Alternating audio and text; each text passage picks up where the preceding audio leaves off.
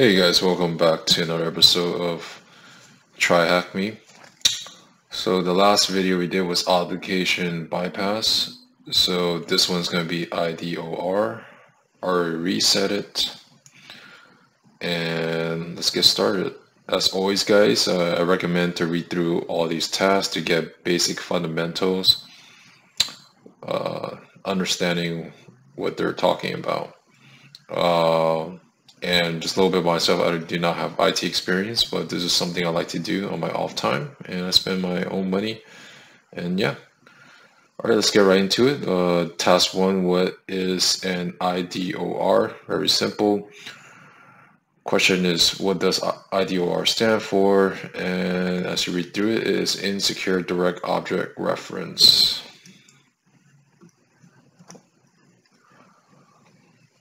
So this is another vulnerability to exploit to websites.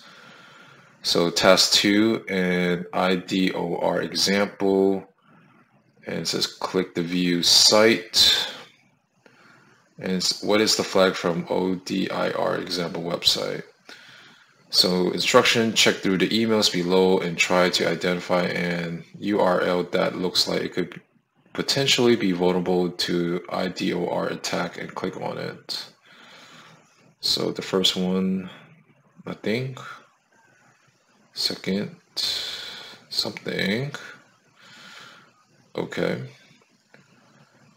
And it says, now you can view your order confirmation, which contains your details. Try changing the URL below to view order number 1000. Let's try 1000. There you go. That's the answer. THM IDOR vulnerability found. Copy and paste. Alright, task 3, finding IDORs in encoded IDs. And as you just read through it, and the question is, what is a common type of encoding used by websites? And as you read, it's commonly is base 64. And there's a website to decode and encode. So base 64. Task 4, finding IDORs in hash IDs. And talks about hashing. The question is, what is a common algorithm used for hashing IDs? And as you read through your task is MD5. Then task 4, finding out IDORs in unpredictable IDs. Question is, what is the minimum of accounts you need to create to check for IDORs between accounts? And as you read through the task, it says 2. Alright, task 6, where are IDORs located? And the questions you just read above, and it talks about browser, AJAX requests, and parameters. So complete that. And task 7, a practical IDOR example. I restart the machine and attack box. So let me close this out.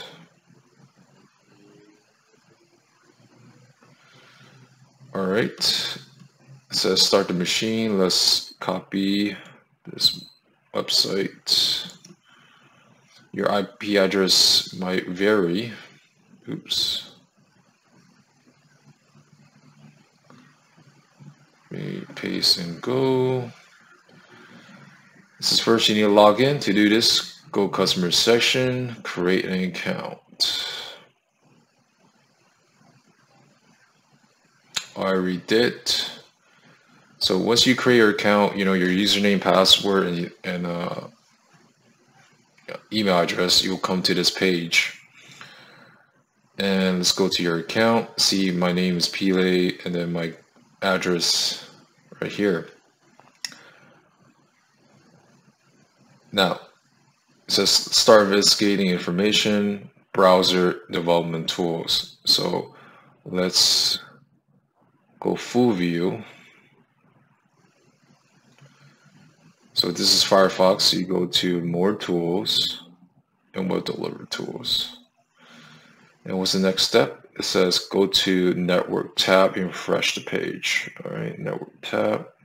Perform request reload. So you can right click reload, or there's a button. So when you reload, there's customer ID equal 15, and the question is you can try testing this ID perimeter for ODIR vulnerability by changing the ID to another user's ID. Try selecting users with ID 1 and 3, then answer questions below. So the question is, what is the user name for user ID 1? So let's right click, and it says edit and resend. And let's try 1 and send.